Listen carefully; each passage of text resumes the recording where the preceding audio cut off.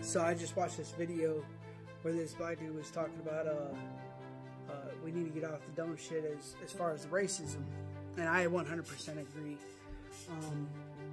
Listen, I had a let me tell you a little something. I had a bunkie one time that was a black racist, and he tried to tell me how the white man was holding him down, and I started laughing. And he's like, "What are you laughing about?"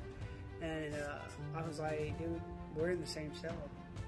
We're in the same situation. How am I holding you down in any fashion?" You know what I mean? The truth is we don't trust the media, yet we buy into everything they got to say as far as, you know, oh, well, the blacks are going to evade the whites are going to invade the blacks. Listen, they want us to stay apart because if they get us to stay apart and get us to keep fighting each other, we don't pay attention to what they're doing. They're sitting there coming around on us, you know what I mean, in a military fashion, where they're going to sit there and wipe us out and sideswipe us. And then what? Then what? You know what I mean? No, man, they're flanking us, dude, and we're not even, you know what I mean? Some of us are paying attention, others are still on that silliness. So here's the thing. If you're a racist, white, black, Mexican, I don't care.